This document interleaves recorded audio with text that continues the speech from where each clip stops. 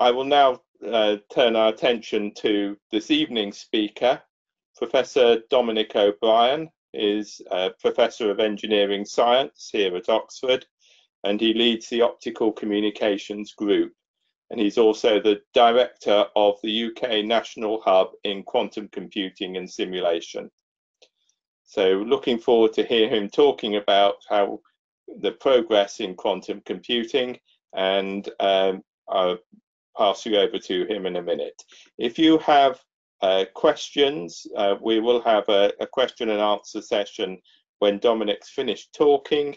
If you can put your question into the chat facility in GoToWebinar, and we'll pick it up and put the questions to Dominic when he finishes speaking.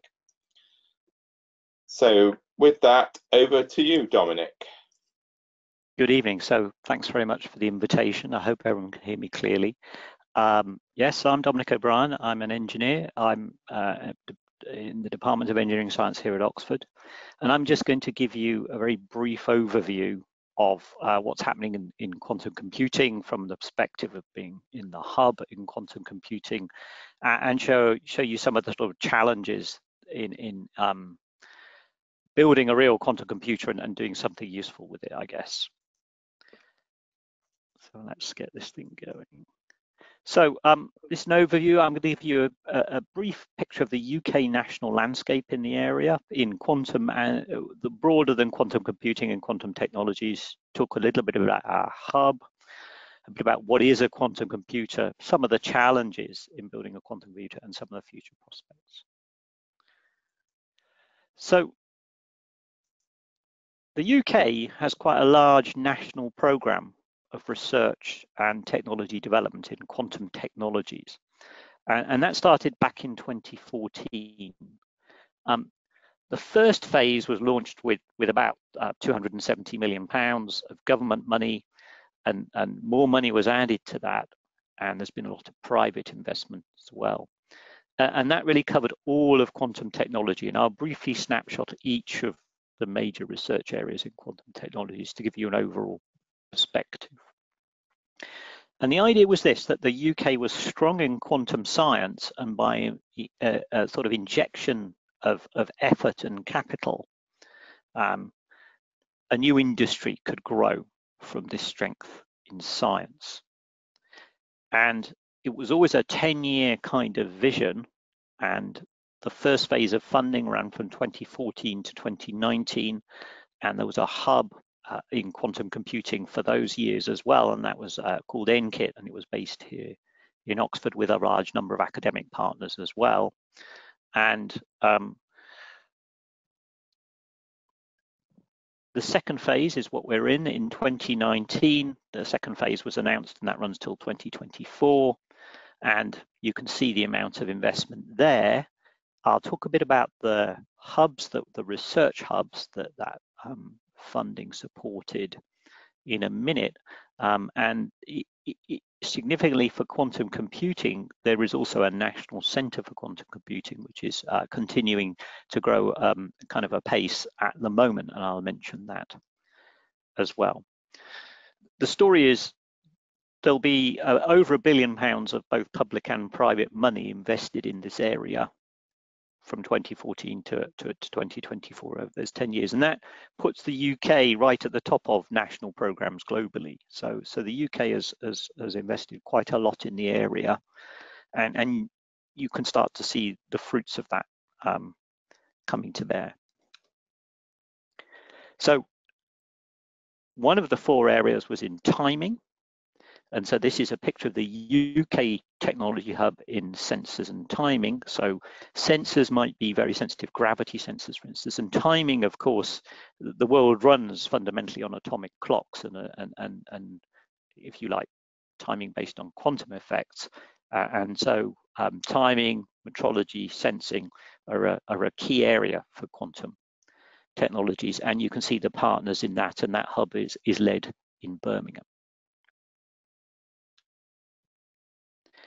Quantic is a hub led in Glasgow, and that's looking at imaging. So we're looking at each other through a CMOS camera. That's an image that uses some form of quantum effect. Quantic takes that further, looking at some of the more fundamental, if you like, quantum effects, and has produced a large number of different sort of techniques for imaging and making sense of those images. And you can see the sorts of things. These hubs have a great deal of industrial engagement. They've engaged in 100 companies and products in development, spin-outs. You'll see this recurring theme that the hubs are about a mixture of pushing forward technology research, but also understanding how to get it exploited with a large range of industrial partners. Quantum communications is perhaps the most mature of all the areas. You can buy quantum communications products which allow you sort of fundamentally secure point-to-point communications over optical fibers, that sort of thing. The UK has built a quantum network, which is a network of secure links between what they call trusted nodes, and you can see a picture of that in this slide. It's also working on quantum secure communications between small handheld devices. That's an area that I'm interested in, and a wide range of other things to do with quantum secure communications. Before we get on to the hub, the National Quantum Computing Centre is going to be important for the development of quantum computing within the UK. So as you'll discover, the hub is really a research entity. It's an academically led research collaboration. And so it's generating ideas, building small scale demonstrations, generating intellectual property, those sorts of things. The National Quantum Computing Centre is about use by industrial users, scale up of particular technologies, and ultimately delivery of a sort of national quantum computing service, if you will, for the nation, just as we have other sorts of supercomputing services for the nation. So it's further up the chain of development, and also it's focused more on scale up than will be the case for a research-led hub such as the QCS hub I'm going to tell you about. And I'd encourage everyone to have a look at their website. They're in a growth phase at the moment. They're planning buildings, and there'll be a physical site for that at Harwell. That won't be the only activity by any means, but you can find out more about them by looking, just if you Google National Quantum Computing Centre, you'll find their website. So a bit about our hub. So we're a 17 university academic partnership, and the lead partner is the University of Oxford, but it's very much a partnership. So if you look, there's great strength across the UK. For instance, Royal Holloway grow superconducting devices. Warwick are interested in diamond, that's another quantum material. Bristol in photonics. Edinburgh, strong in quantum computing theory. Bristol, strong in theory as well. A wide range of skills across a wide range of places. That's the academic side, but there are more than 20, just less than 30, I think it is, industrial partners who are interested in quantum computing as well. And you can see a massive range of areas and a range of company sizes and makeup for that. So at one end, we have Rolls-Royce, who are a big user of computing power, be it conventional or in the future, quantum. Pharmaceutical companies, GlaxoSmithKline, Airbus, and then supply companies, M2 Lasers make some of the quantum tools that you need, for instance, and small startup companies. Oxford Quantum Circuits is a superconducting quantum computing company based on work that was done at Oxford, for instance. Quantum Motion is another hardware company based on work done at UCL and some work done at Oxford. So there's a wide range of different companies involved in this as well. So what do we do? Well, quantum computing, and actually our hub is the Quantum Computing and Simulation Hub, and I'll explain what that means in a second, is a growing field. It's not mature in the sense that we all use CMOS chips to do computing. So there's a diverse range of things that need to be investigated before, I guess, maybe in the future at some point, that turns out to be a best way to do things, as CMOS has turned out to the best way to do computing for most of us. We're at this stage called noisy intermediate scale quantum computing at the moment. So we can have some qubits in a hardware platform, but those are noisy, and the noise plays a large role in the performance of the machine. So it's not as if that's well controlled and is at a level that it doesn't affect the results. It really does.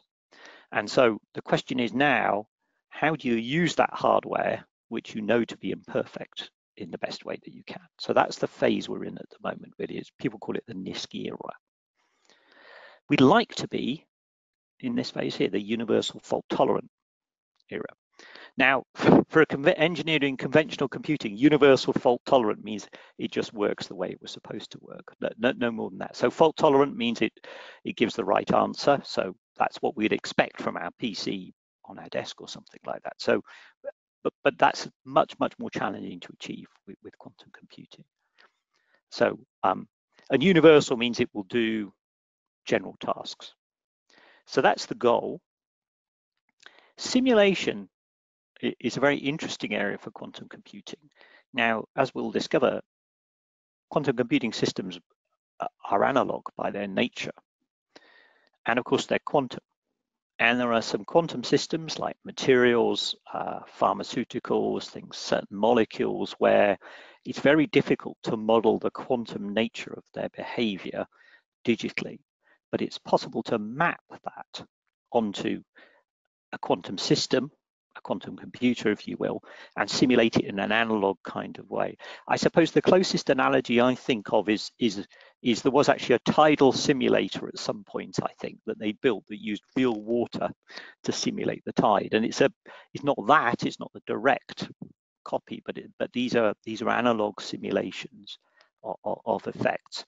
And there's real promise for that, because certain problems are very hard to do digitally, but if you can map them, it becomes easier. And these might be where some of the early wins might lie for quantum computing, things like pharmaceuticals, chemistry, where there are very significant economic problems. For instance, things like catalysis, making a difference to that of not much, a significant benefit, where simulation and those sorts of techniques may provide some of the early gains, if you will. Now, so those are the themes, and we work in lots of areas. So hardware. So the most interesting thing about this is there's no one qubit. So you can build them using iron, superconducting, using diamond, silicon, light, so that's photonics, and cold atoms. So that's neutral atoms rather than charged particles, which are the ions. In software, it looks a bit more conventional. So there are applications, algorithms, architectures. Verification and benchmarking is a different thing that appears in the world of quantum, in the sense of there comes a point where you can't actually simulate these machines classically. So it's going to be extremely challenging to work out whether it's working correctly. That's one form of verification.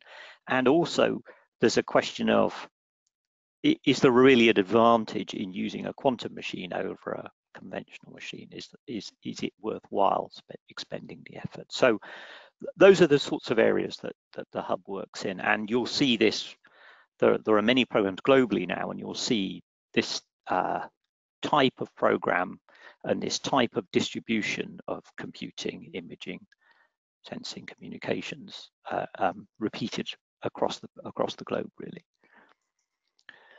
So what is quantum computing? Now, this is a very limited explanation that just really, the aim is to try and give some sense of why it's different and where its power might lie, but no more than that. I'm not an expert in the area. I can hand on questions and things to those that really know about the detail, but I hope this will just give a sort of flavor. So we all know about conventional bits. On the left-hand side, you have a 1, you have a 0. There's 2 states there. It can only be in one at once. So it's either 1 or 0.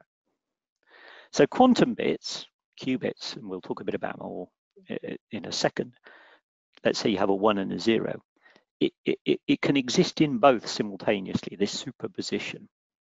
Now, when you measure it, it's either one or the other, but until you measure it, it can be both. And what does that mean? Well, let's take 2 bits, a 2-bit number. So 1 and 0, 1, 0, conventional binary number. That means 1 times 2 to the 1 and 0 times 2 to the 0. So you call the 2 to 1 and the 2 to the 0 the kind of basis. And there's 2 bits that have 2 bases. Now, if you can join up your quantum bits, and that's called superposition, entanglement, sorry, and make 2 qubits act together in a special way. For your 2 qubit number, if you like, you've got these 4 possibilities. Now, each of those, because they can all exist simultaneously in different proportion, they're each their own individual basis. So you've got 4. So that starts to show you that because of this superposition and the ability to grow these long quantum registers, if you will, you start to build this enormous data space. Because for 2, you got 2 for the conventional world. For 2, you get 4. So for n, you get 2 to the n rather than just n. Now, when you measure, you just get back n. But until you've measured, they can all exist in this superposition state. So a bit more formally, if I click the slide and it works. So for a quantum bit, there are these 2 basis states, and for an arbitrary superposition is also a possible state. So you can have alpha of one and beta of the other kind of thing. So there's the analog nature coming in. Alpha and beta are analog and complex coefficients. So you can get a sort of proportion of them both. And for a quantum register, as you grow n, you get this 2 to the n basis states. And that shows you the sort of exponentially growing power, if you will, or capability of this quantum system. Now, how do you process? Well, the register, if you like, you have some initial value, initial state that you put in, and some operation happens that gets you to where you want to be, and then you read it out. So the readout will select one of these effectively, one of these bases, and tell you about the and that's all that can happen once it's read out. That's the Schrodinger's cat. So till you look in the box, it's in both, and then when you look, it's in one or the other. So the art of quantum computation, this is meant to show the sort of distillation of a solution. So the art is to build a system that when you do that readout, you get the right answer that you wanted to. And so it's got to evolve the quantum system so that the highest probability when you do the readout is the answer that you wanted. So it's a very different programming from sending some data in and sending the data. And it's extremely hard to look at the intermediate states as well, because if you do, you collapse it at that point and you've lost the quantumness. Now, there is a way of doing it. So there's you can do quantum error correction, and indeed it has to happen. You have to be very careful as you're doing the operations as to what you look at to make sure that you keep this superposition, because that's where the power of the thing lies. So there are a family of algorithms where people have looked at scaling for both conventional computation and quantum computation and said, if you build a quantum computer this big, you can do it, and you could never do it classically. And the one that people know about is Shor's factorization algorithm. So this is factorizing large numbers. And of course, the concern about that is that actually our security systems are based on these. Just as an aside, that concern is well recognized, and actually there's a whole field of research which the Communications Hub, for instance, the Quantum Communications Hub is interested in, which is to try and look at what's called post-quantum. So this is cryptographic codes which can be implemented digitally, which are resistant to the sorts of attack that a quantum computer could create. So this is a recognized issue, and there's an international effort, if you like, to look at codes which could be chosen to be the next generation of digital cryptography. But anyway, what it shows here is the runtime of a factoring technique versus the size of the number, and the Shaw for the quantum computer scales like this, and the classical one scales like that. So that's the worry, in a way, that the quantum computer could do it because it doesn't scale so badly with n. So how many qubits do you need? Well, interestingly, you can simulate somewhere between 40 and 50 qubits on some of the world's biggest machines. I couldn't quite tell you what the number is.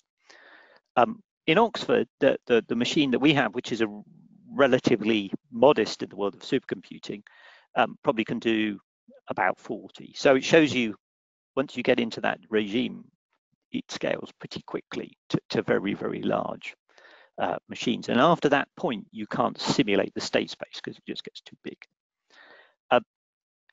So the idea is that what people think is that if you've got 50 to 100 pretty good ideal qubits, that you could outperform what you did classically. Now, you'll have heard of quantum supremacy, I guess. And what happened in quantum supremacy is they reached the point where it was pretty nigh on impossible or not possible to simulate what was going on in the quantum computer with the world's largest conventional computer. And that didn't do a useful task. It was a test task, if you like. And the next stage along is what's people call quantum advantage, which is where a quantum computer can do a task which is useful that a conventional machine cannot do. And there's various estimates of when that's going to happen. I'll talk about that a bit later. So that's a bit about sort of state space, how it expands. What about the hardware? So as I said, it's quite diverse. So here's just a picture of different quantum computer hardware platforms. I'll talk more about ions. So this is an ion trap, and it traps charged particles. You can use light, different states of light, so polarization, for instance, is one, and you build a set of sources, an interferometer, a sources of a particular type, an interferometer to do, if you like, the processing on the sources to get them to interact.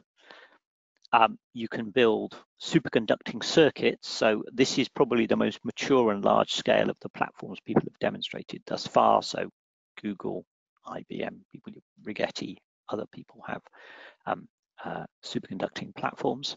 And there it's resonators and nonlinear elements that produce the atomic sort of analog of atomic systems, if you like.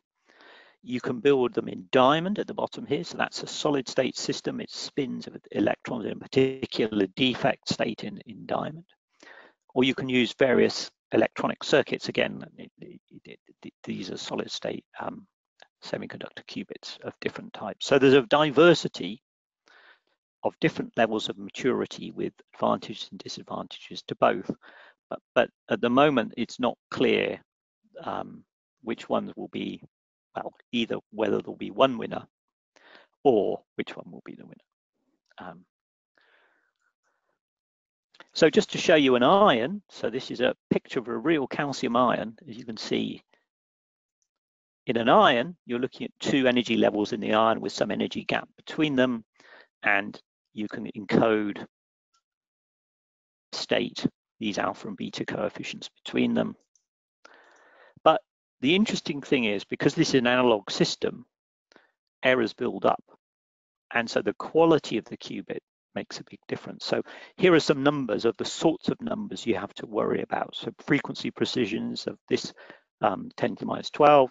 And these sort of state preparation and measurement, that just basically means the sort of quality with which you can control these things. But as you see, these are very, very difficult numbers to get to.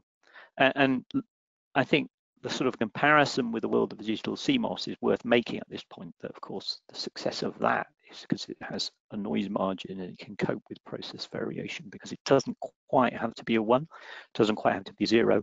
And of course, after every gate operation, it restores, because it switches up to the power supply and down again. So it's not as if it kind of regenerates itself. So this is really very different and much more demanding as a result. And all the qubit systems, because they're analog, suffer from the same thing. So how might you build a gate, a reaction? Very brief explanation. So you might use laser beams to create electric fields and move ions around like that and get some nonlinear interactions. And I'm not going to go through what that is, but you can build these sort of transformations. So here's a picture of 2 qubit states here, transformed, and this is what they call a phase gate. So you see, you can rotate them, you can add a phase to them, and actually if you do some transformations, this turns out to be something that looks a bit like an XOR gate. So you can build, the key message, you can build quantum analogs of the sorts of gates we know about. Now, just to show you the sorts of things that you get and what they look like, this is just a nice movie. And these are, what you're seeing is light scattering off real ions sitting in an ion trap. And we'll talk about how that happens in a bit. So what you're seeing there is those 2 flashes are when a measurement of that state is made. So the state is a superposition of the 0, 0 and the 1, 1. So it's sitting in both of them at the same time. When you measure, it has to go to one or the other. And when it's bright, if it drops to 1, 1, when you measure it, you see 2 bright flashes. And when it drops to 0, 0, you don't see anything. And you'll see it's not, they should occur equally probably, but given its probability, sometimes you get 2 of 2, and it doesn't occur one then the other, one then the other uniformly.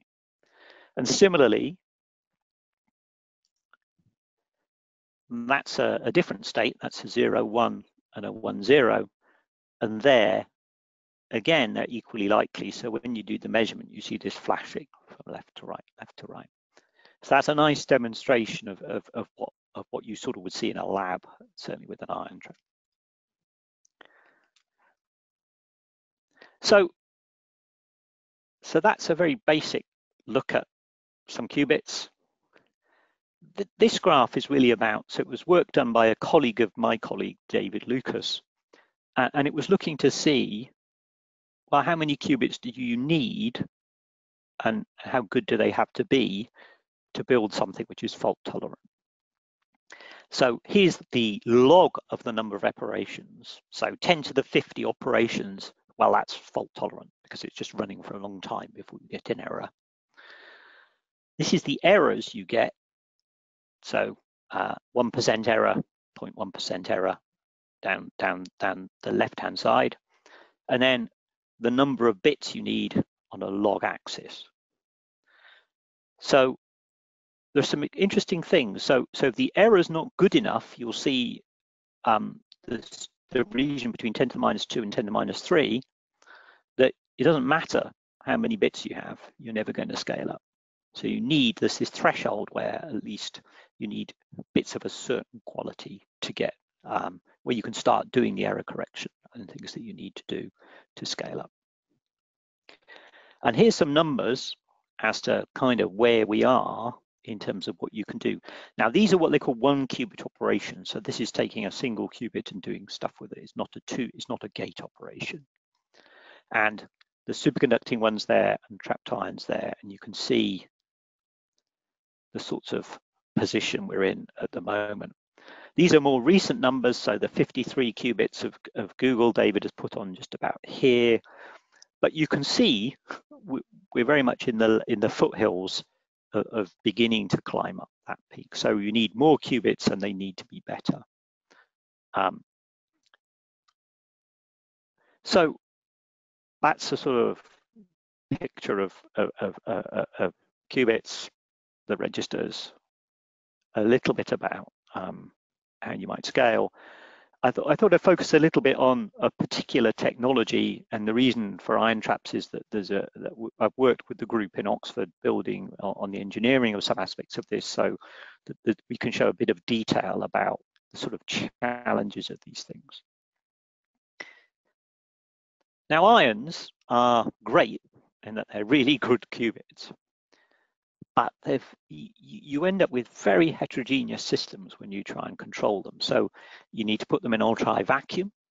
Sometimes you need to cool them. Now, the ions themselves can either be cooled using a technique called laser cooling, or you can cryogenically cool them, or you can do a combination of them both. Use lasers, so optical fields, to control them, and those lasers themselves need to be very precisely controlled. They need magnetic fields, and RF and electromagnetic fields. And there's a lot of analog electronics which needs to be distributed if you have multiple traps, and it is very precise synchronization. So it's an amazing heterogeneous engineering challenge. So if you look at a silicon chip, for instance, or even it's at least all electronics, whereas here we've got optics, electronics, mechanical engineering, a wide range of things that all have to come together to build an ion trap quantum computer. So here are some slides where we show the sort of ideas and the reality. So on the left-hand side, there's the nice idea that to build an ion trap processor, what you do is you build small processors of high quality, shown here, and you connect them using a process called entanglement, which is essentially you take light, photons come out of here, and you interfere them in this system just here. And that makes, if you like, the quantum connection. It builds up the big quantum register that we talked about earlier. So that's the dream, if you like. The reality is something like this on the right-hand side here. So this is a lab. This is David Lucas's lab. This is one ion trap connected to another ion trap, and this is the optical connection here. So you can see the scale of the issue is that there's many different things that you need to consider. So here's an ion trap itself. Now the ion traps you can make relatively using relatively straightforward and standard processes that you might see in the electronics industry to make CMOS chips. And the features aren't that small. They are tens to hundreds of microns of millimeter scale rather than nanometer scale, as you might see in a silicon IC. But there's a very interesting challenge of integration around this stuff. So to build them, well, when we were looking at building these modules or trying to work out how to scale them,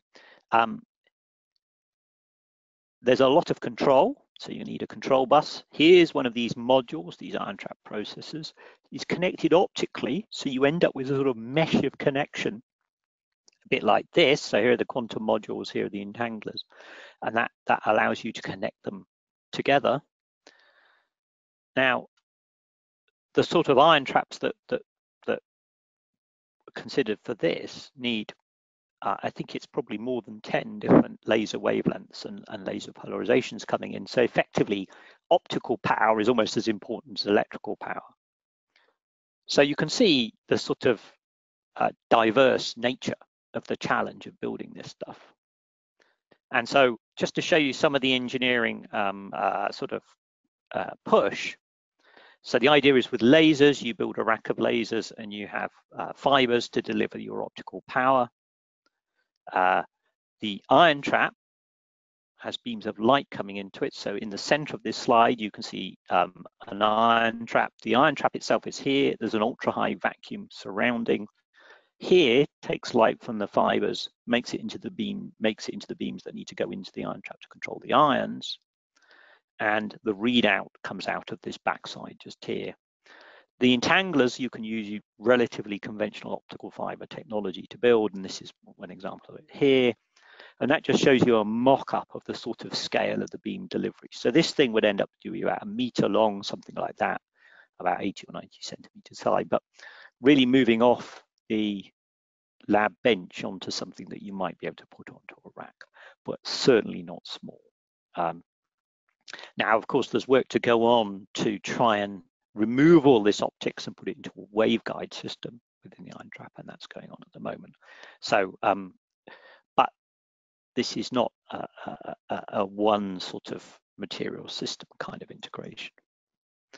Control is very interesting. So control requires analog electronics and a lot of it, and a very high precision, because you need to be able to control, in some cases, the amplitude and phase of the optical beams controlling the ions. And this was some work that we did in collaboration with the Army Research Labs in the States, and building an open source hardware software control system with very precise work on timing, particularly because once you start distributing ion trap processors around, they need to be coordinated and synchronized to make this work properly. So that's just a snapshot of some of the sort of engineering challenges. Now, that's one system, that's ions. In their own way, each of them, so superconducting, diamond, silicon, are all pretty challenging and all pretty challenging to scale. They're analog systems.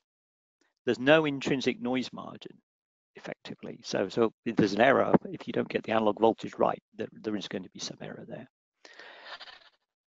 Decoherence means that the bits don't stay in their sort of quantum locked states forever. And the world, thermal noise and other noise from the world, will erode the quantum things that you have. So you need to do your operations quickly, because you need to get the process done before the quantum effects have disappeared effectively. And so you've got this sort of gate time, how long it takes to do one operation, versus how long the lifetime of the qubits is. So that's a challenge also. Fidelity is about how accurately you can set the states and undertake operations. And I think the key message is qubits in number are not enough. Now, error correction is possible, and the better your qubits are, the less error correction you need, but it's at substantial cost. Now, if you, in the world of digital communications, you can have good error correction with relatively modest overhead, like 7 or 8%, something like that. Whereas here, it's many times the logical qubit, if you like, the corrected beast, can require many physical qubits to get that way. So depending on the quality of those native qubits. So it's a real challenge to scale things.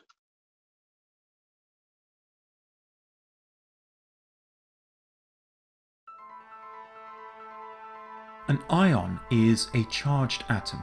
Here we see two of them, a calcium and a strontium ion.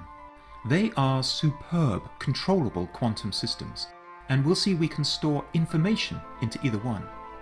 Suppose our strontium is initially in state 0. We can apply a pulse of energy to switch it to state 1. Later, for readout, we can use a laser that would have no effect on state 0.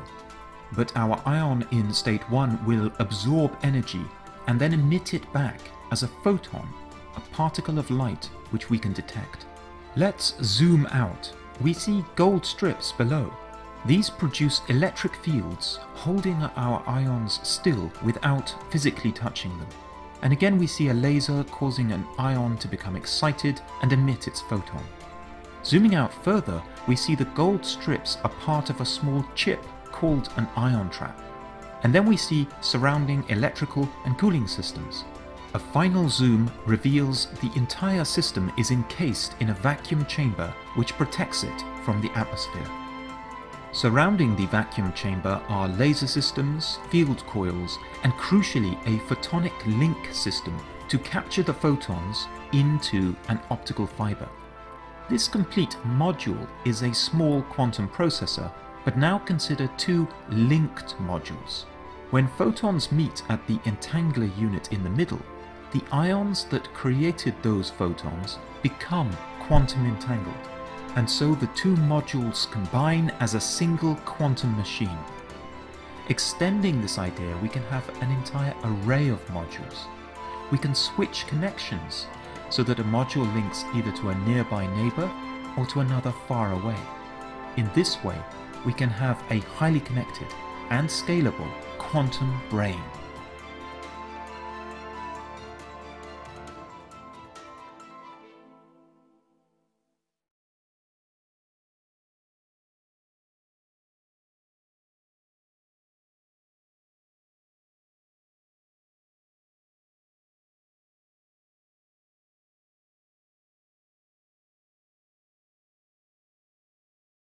So that's a bit about hardware. What's happening in the world of software? Well, I mean, there are lots of elements to this. So there's quite a lot of software doing the control of the qubits. So the person that led the Google effort, I saw wrote, he reckoned there were 100 parameters per qubit that needed to be controlled in their system. And that's certainly not the case in an average CMOS chip. So there's an interesting control challenge. And there's lots of work on things like trying to optimize to control such complex systems. In the world of quantum algorithms, there's a lot of work to see where the speed up is and whether it really exists or not. So the search for a sort of set of algorithms where people understand there will be a good advantage in going quantum is ongoing. Things like factoring, search is an interesting area. Monte Carlo is another area. People have shown that there are some potential advantages there. And then because we're in this noisy area, there's an awful lot of effort on what you can achieve with noisy limited qubits and trying to manage the noise processes and how do you control errors. And there's a diversity of programming languages, IBM, Microsoft, Riverlane, Cambridge Quantum Computing, a wide range of companies working on diverse language elements. So there's an awful lot of activity in that particular world. And I should also mention that there's a lot of work on emulation as well, and show particular thing that's going on in Oxford.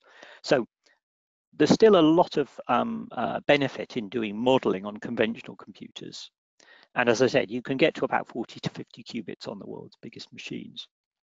And just work that goes on in Oxford, just to show you that this is a simulator that the UK government has effectively funded through the hubs, through this hub called Quest, and you can, that's an open source simulator you can find if you Google it, and that will work on everything from a laptop up to a large parallel machine with a nice mathematical interface. But this is only one of the sorts of things that exist. That there's quite a range of simulators that you can find, and certainly I think if you use the IBM access, you can either run a simulator or the real hardware. So it's certainly an area of importance that will be there for some while, I think.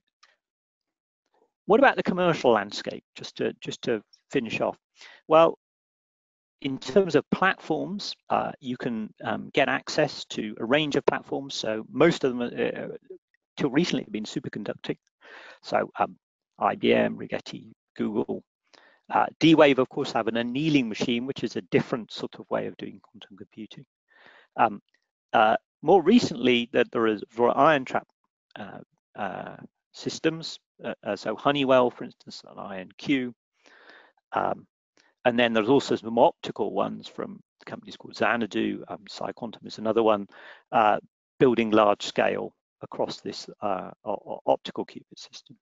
Sorts of use cases people are interested. There's a lot of work in finance, logistics, so sort of traveling salesman, route planning, delivery, those sorts of things. Pharmaceuticals and sort of chemical is another area. And there's a lot of supply chain startups. So the UK program has sort of, certainly we have quite a lot of activity in a UK supply chain, and we have the most startups. I think the number I saw from one survey was there's 23 startups in the area of quantum, both hardware and software, which is the sort of largest number of any European country, certainly according to the data that I saw. So how the systems might scale, what do people say? So there's been a sort of, if you Google around, you'll find Google, IBM, IonQ, Xanadu, Honeywell, all have published sort of roadmaps recently as to where they think things are going. And the problem is that the qubit number does not predict, isn't the best measure of scale, and there are different measures of scale around as to what was a good way to say is what scale you're at.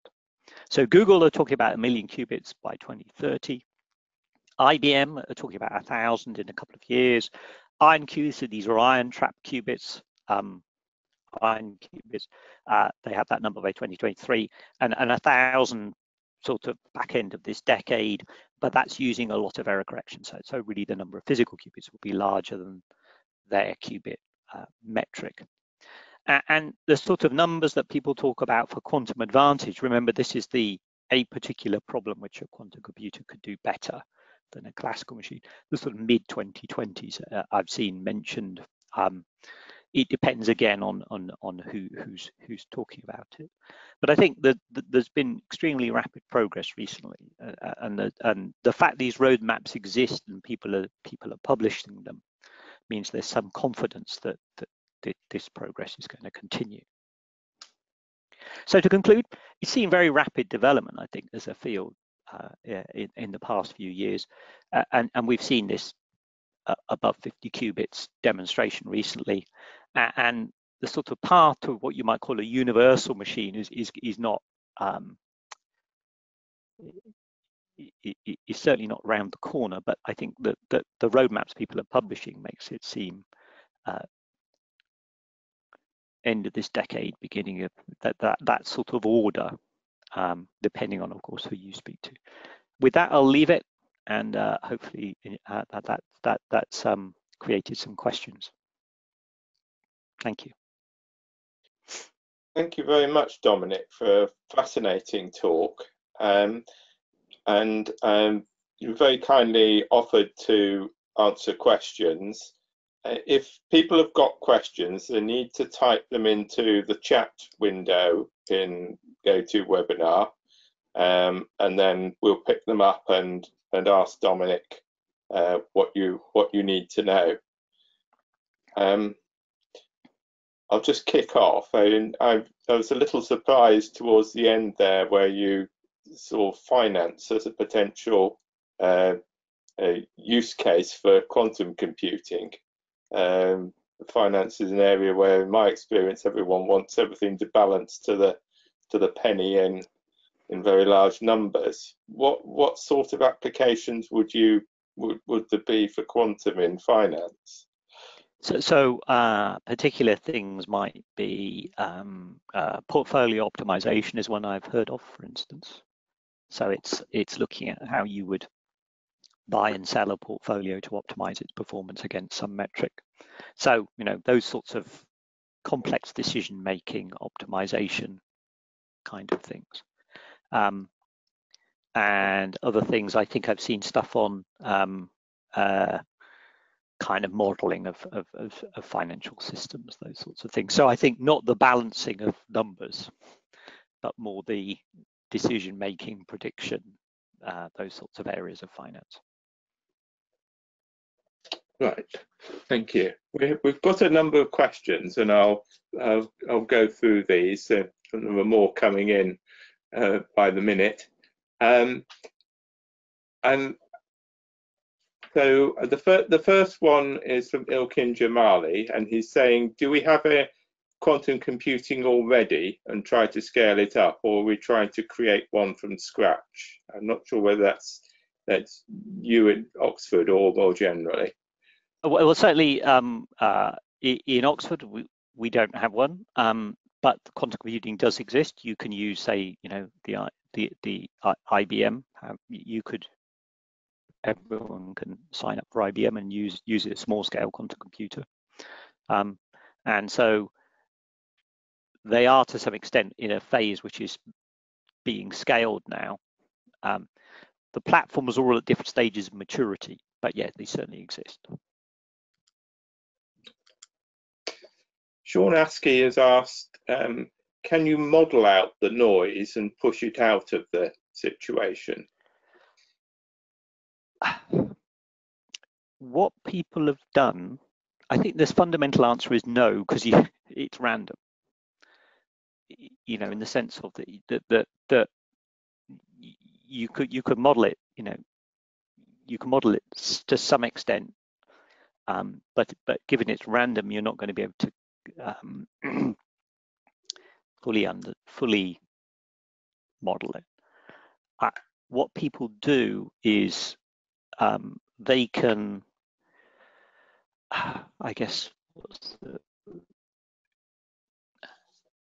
they can sort of predict its effect.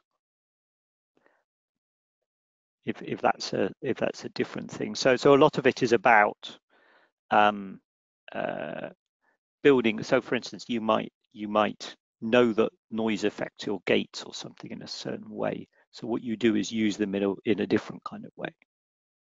I suppose that's a sort of mitigation, but it's more a mitigation of the effect of it than the thing itself.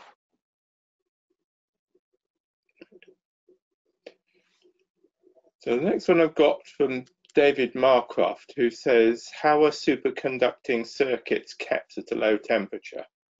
Right, so that's a great question. So they use what's called the dilution refrigerator. So we have Oxford has quite a so for instance, people may have heard of Oxford Instruments locally. They make such things. So they're refrigerators that will get them down to millikelvin temperatures. So and there's a various sort of sets of cooling which will get you to that point. So yeah, and those are fairly standard. I mean, things you can buy one, get it installed, switch it on, and it will cool you down to that. So that used to be what people felt was quite a barrier, but that technology is now fairly mature, or no, not fairly mature, is mature. Right. Got a comment which is from Peter Morgan, who says that the number of qubits that you showed for INQ is out of date, and there's a much higher number now. I'll leave that one with you. Oh, thank you. No, it's useful to know. I must admit, I will talk to the person that gave me the data, but thank you. Matthew O'Keefe has asked, could you give an example of how an unmeasured state could be error checked? I think the fundamental, look, if you want a proper answer, I will talk to the people that do that, because I can give, there are analogues of error correcting codes, so of the sort of parity checks one might do in the classical world, but the detail of that is I'm not going to be able to answer for you, but I can take that. If he gives some contact details, I'll take it to people and get you an answer. Right, okay, yeah. So Chris Wheatley's asking for an explanation of what a qubit is.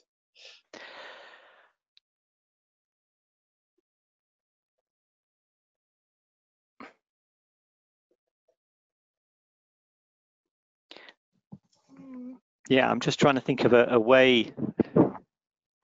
It's more what a qubit does than what it is. It would be my way of explaining it and why it's different from that of a.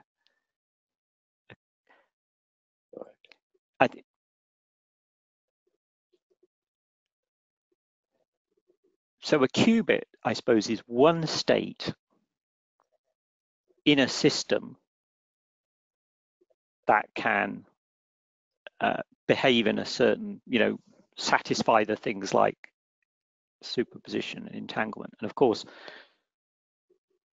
there's no one qubit, because you can use an ion, you can use a superconducting circuit.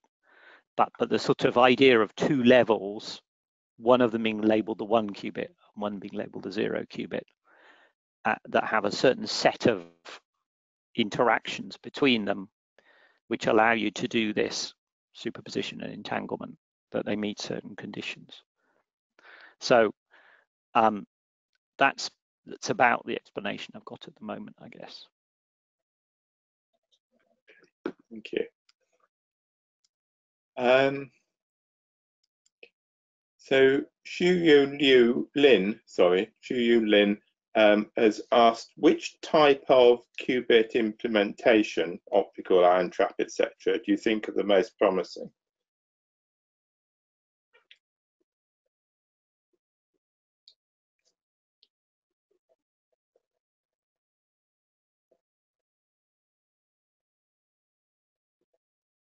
I think you can observe I don't know the answer, I think, is the simple one. I think you can observe the maturity, if you like, and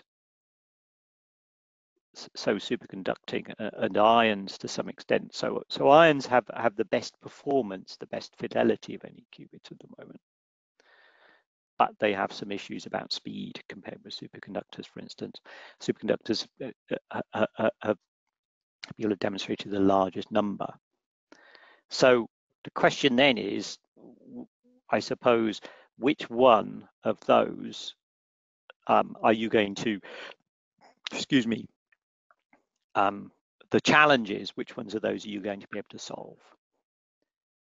But there are also other systems like Diamond, which is much less mature, but you can see the solid state systems being much more amenable to higher levels of integration and things like that. So it's very early days to know what's going to be the ultimate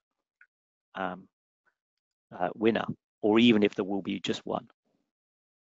So that's not an answer to your question, but I've explained why. So Austin Murat asks, what contributions will quantum computing provide for the internet? That's an interesting question. Well, I think firstly, there will always be a need for it in greater computational power, if you like. So, you know, that a quantum computer could sit somewhere on the internet, just as a Google server farm sits on the internet. There is a branch of development of research to try and look at how the conjunction between quantum communications and quantum computing creates some quantum internet. And that might involve concepts where you are sending your information to a quantum computer and want a result, for instance, but there are various degrees of trust of various elements in that process. So you're sort of combining this idea of trusted communications and computing. So that's a sort of quantum internet concept that people are beginning to sort of lay out a roadmap for. For instance, Europe is thinking about that at the moment within the sort of EC research community, and there's the UK, the US has some big efforts in that area as well. So those are the sorts of aspects where I think that it may play a role. Thank you. I guess to slightly follow on from that then, what's the progress of quantum computing in other countries compared to the UK, and is there anything we can learn from them? That's a question from Ash Vadgama. Oh, okay, from Ash. Hi, Ash.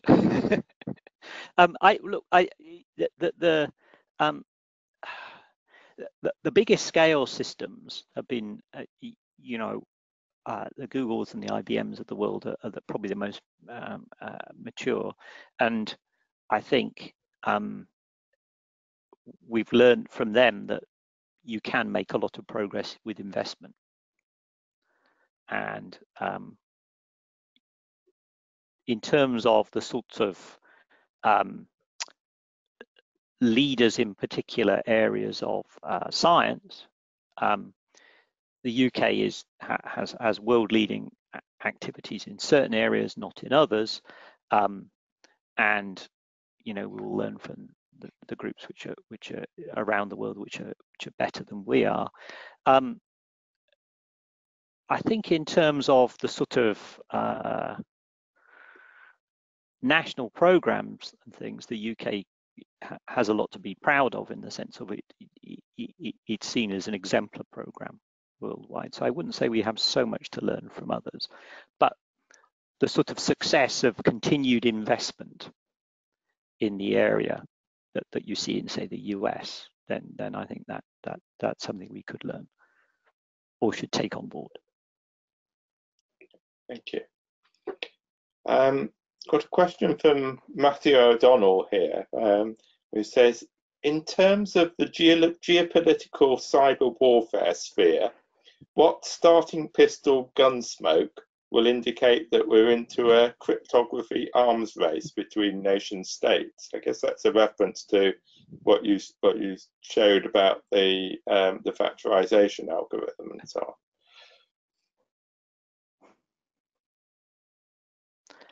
on? Good question.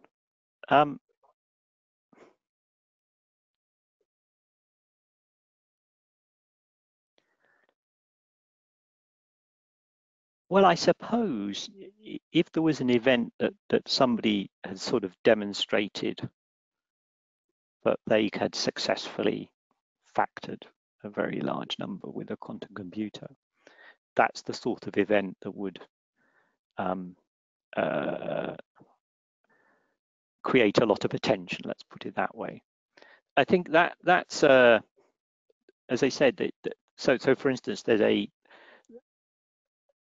whole element, a whole range of post-quantum research going on about cryptography systems which will be resistant to this attack.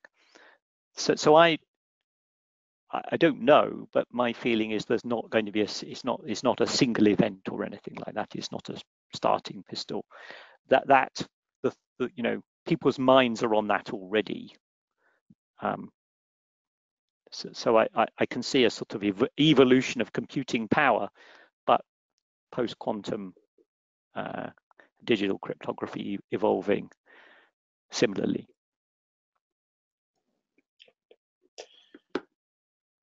So now a question from Simon Ashby, who says, what are the low-level engineering job opportunities in this field, or are they all high-end openings? There's no such thing. As an engineer, there's no such thing as low-level engineering. There's an awful lot of opportunity, I think. So if you look at, for instance, the you know, cryogenics, that's mechanical engineering, electronics, high vacuum, optical engineering. So there's a wide range of, and in fact, I think that sort of success, once a field evolves and there's less that it matures, then the balance of what might be called, you know, the balance of the detailed knowledge of the physics, but engineering of the system is going to shift to engineering of the system. So I think there's a, you know, we have a massive nationwide shortage of engineers anyway, and this is an area which is going to need a lot of engineering. So I think that there are a wide range of opportunities available. And in fact, it's one of those things within the national program. There's an awful lot of thought about how the sort of retraining, training, all of those things go on. So for instance, I'm involved with the IET, and there's an IET part of the push in that sphere is to get quantum engineering or quantum, you know, the electrical side of that. Yeah, there's a follow-up that just come through from Simon Ashby saying, what about cross-discipline wide engineers, as it were? Oh, I mean, to me, that would be about the system. And I think that is one thing where there hasn't really, because certainly for you know, for the sort of less mature things, the system getting, you know, the balancing of a system and things is going to be one of the future tasks, because that really just hasn't been done yet to the extent it may have been in something that's very mature. I've got what looks like a fairly specialist question from Stanislav Sana, which I think I'll just read it, but I think this is probably something that's better if I do this after the meeting for you. But could you please share a few references for the error correction algorithms that consume qubits to increase fidelity and protect against decoherence? I can certainly get, it's not something I can do now, but I can certainly find some for you. Next one is what about traffic simulation? I guess that as a potential use case, is that something that people are doing? That's a good question. That is not one. Maybe it is. People have certainly done route finding. I think there was an experiment. So people like BMW and VW have done a fair amount of work, and my memory is that there was some work about routing buses and things, and I don't know whether that involved traffic simulation.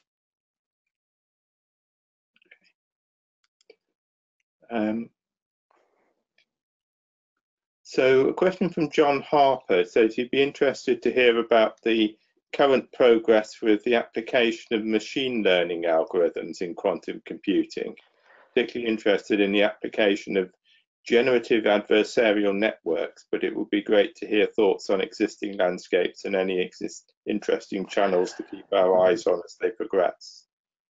So there is work on quantum machine learning, and in fact, bizarrely today I heard about some work on generative adversarial networks. So there is work, and I can send references. Would be the best thing to do. I think it's worth making one remark that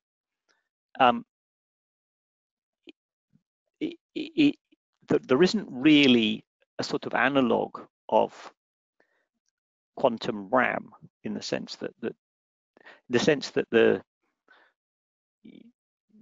states, it's very difficult to sort of program.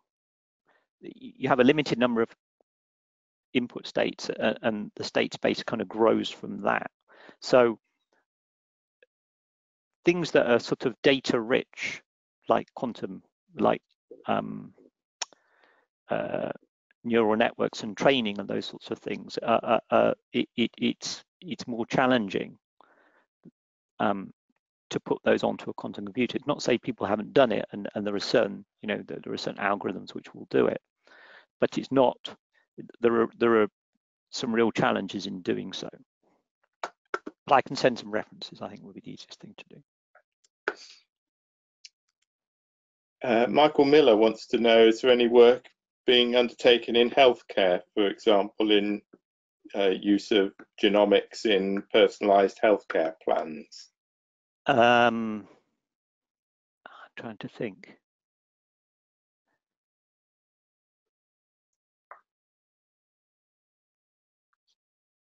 That's not so the healthcare side of things is the things you tend to hear about are things like drug discovery and stuff like that, rather than what you're mentioning. But I can look, and I can certainly pass things on if I can find them.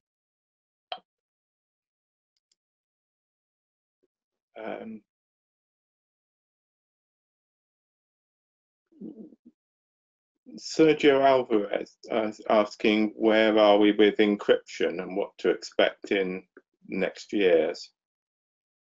So in terms of the sort of digital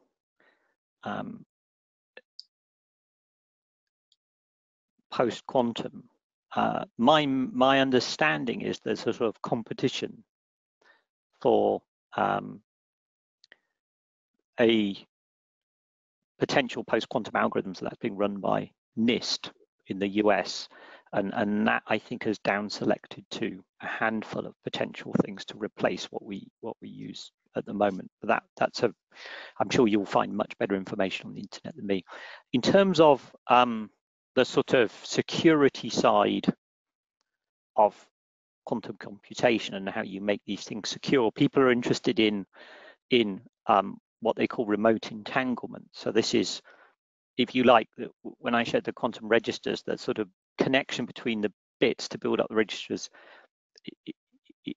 this entanglement, you can make that remote, and therefore you can have some interaction between two bits at some remote locations, and that interaction can provide you with some security, because doing something to this, you can do something to that, and that's a remote operation. So there are elements of quantum computation, and as I said, quantum communications that come together around this entanglement, if you like, and so that is one of the security aspects people are looking at. So I don't know if that answers your question. Okay, thank you. Another one from Shuyu Lin, who's asking, what's the typical development cost for an ion trap computer with, for example, 40 qubits? I don't know. So I think Ethical question. Probably a good answer to that is to go to, say, the INQ website and see what they say, how much investment they've had, because I suspect that's, and my memory is that's in the sort of $50 to $100 million range, but I would be speculating, I think. So I think it's very difficult to say what the costs are, but not astronomical. You know, the investment in say a server farm these days is significant. And indeed the cost of early supercomputers was that sort of level from right from the start, the really big ones.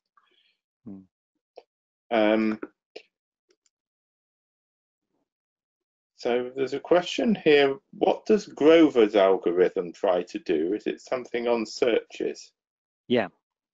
This is from Olivia Bob. Yeah. Okay. Yeah, and I think the search thing is where it's this aim of getting the highest probability state is the search answer that you wanted. So when you measure, that's what you get.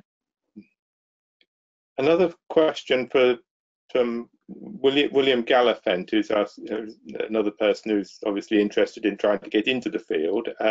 From the position of a generalist C++ developer, what should someone aim to learn in order to have a chance to move towards working in this field? And are there any good training resources? So I think, and I had to think about this question. I thought it might come up. I think so. IBM, for instance, with they have an awful lot of training stuff available and resources. So that'd be one place I might look. And they've invested quite a lot in that particular area. So there'll be many of the universities will have master's courses, those sorts of things, and some, for instance, UCL, I know, I think have some CPD courses as well. So looking around, you will find training resources. What in terms of generalist, I mean, depends what you wanted to do. There would be, of course, programming opportunities for things like the control, all of those sorts of things, and conventional languages will work for those sorts of things. I'm sure that there'll be hardware to control that sort of stuff. I guess sort of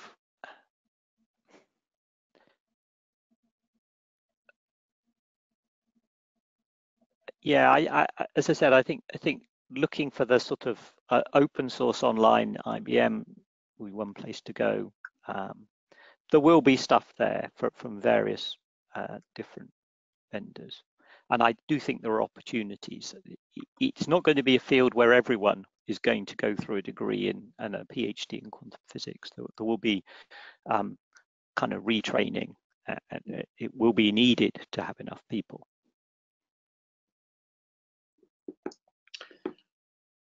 A question from Payman Kazimika. Apologies if I got the name wrong.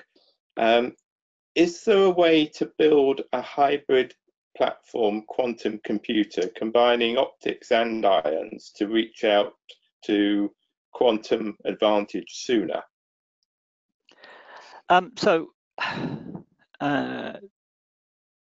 Some of the ion, so the ion trap architecture, that connected architecture I showed you, actually uses light to do its connection between the processes, uses photonics and ions. So in some that sense it's hybrid. I don't know enough about what a hybrid of more optical processing than that would be, because essentially that's one single element of optics. I'm not sure what the optimum design will be, and so all these architectures I suppose, require some thought as to whether there would be advantage.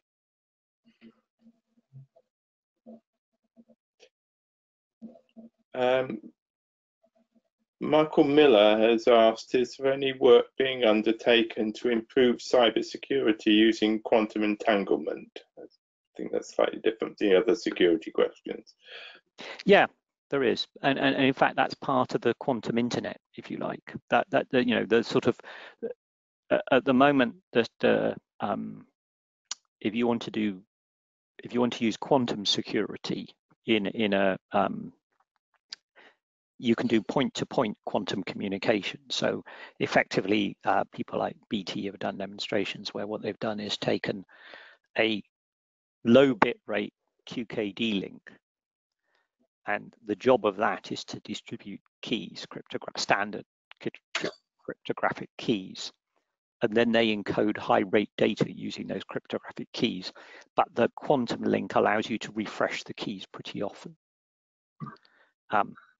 Now, that only works between what they call trusted nodes, because you have to decode at one end. You have to lock the box so nobody can get in, so that when you send it off to the next link, nobody's interrupted the bit in the middle. And entanglement can remove that problem, because it's a different way of distributing security. So you can build intermediate nodes and those sorts of things. So there's a whole set of architectures about trying to move on from this point-to-point trusted node things, and entanglement plays a big role in that. So a question from Sheila Lloyd-Lyons. So if she's understood correctly, could this be used to get a best estimate given the current knowledge for an outcome of a system?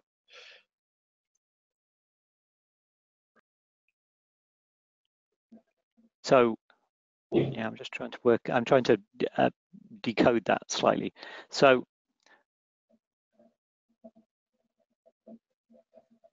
I would guess that might be preempting what Sheila might be asking, but certainly Monte Carlo simulation is a way of doing, I think, what Sheila's asking about, and you said that that's a potential application. Yeah, certainly those sorts of things, sampling and particular models of sampling are certainly of interest, and people are working on those, and that's one of the things that is one of the algorithms people think that there's promise. Okay. Michael Miller again asking, is there any collaboration with EU countries and perhaps China in this area? Or which countries do you collaborate with? So there's a lot of international collaboration. So for instance, many of our hub partners are in the ECE project. Some, people have global collaborations in this area, I think. So it's still, this is early days for a lot of it. This is an international effort.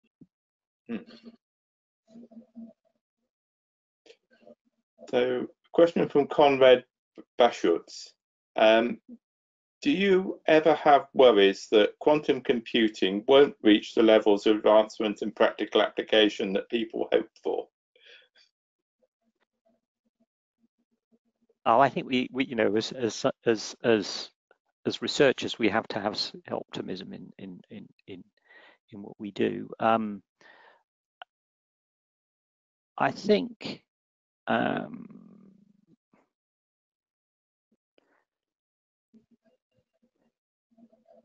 there's an awful lot of effort and momentum worldwide across a wide range of people, and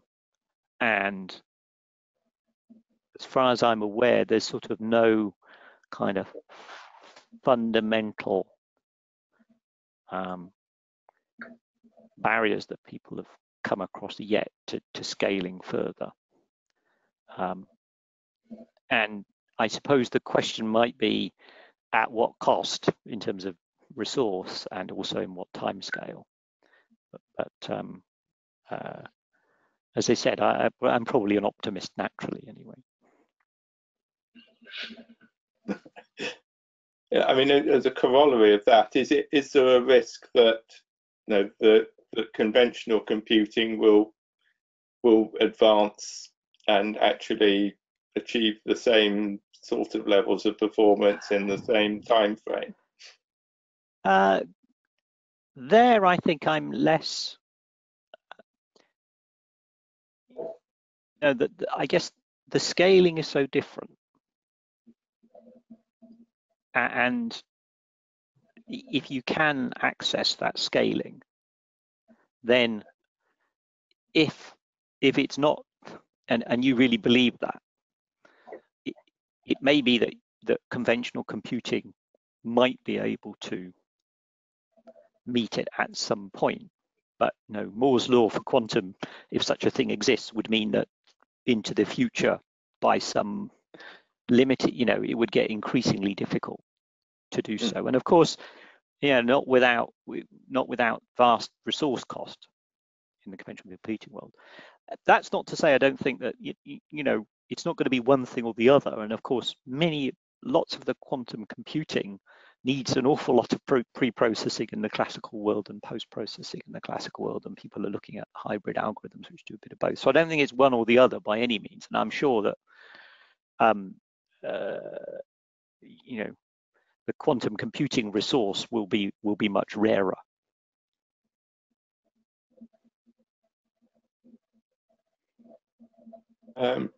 How quickly can the initial qubit state be prepared? I don't think well, to give you real numbers, I would have to talk to people in the individual systems, but it very much, I think it depends on ions have one set of time constants, superconductors have another, those sorts of things. So it's very system dependent. I can look, if that's a question I'll take away with me, and I can try and find some proper information for you. I'm conscious of the time, and we still have quite a number more questions. So I'm going to use my prerogative to pick one or two out from that. Let's see. So the question here from Aidan Thompson: any thoughts on the promise of scaling systems based on photonically active silicon spins?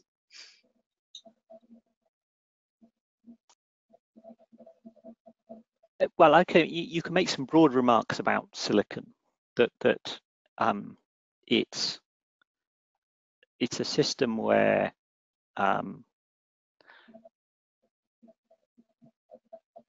processing is pretty mature, and the sort of challenges of fabrication, whether it be photonic waveguides on silicon or CMOS circuits that you can use possibly for quantum computing, some of the spins within that. I think I don't know enough detail about what the technical challenges are. You can see the potential advantages because of the platform and how that might scale simply because it's in silicon, and we know that's a very scalable material system. That'd be all I would say. I mean, if that's a question of real interest, I can get some further information on, if you like.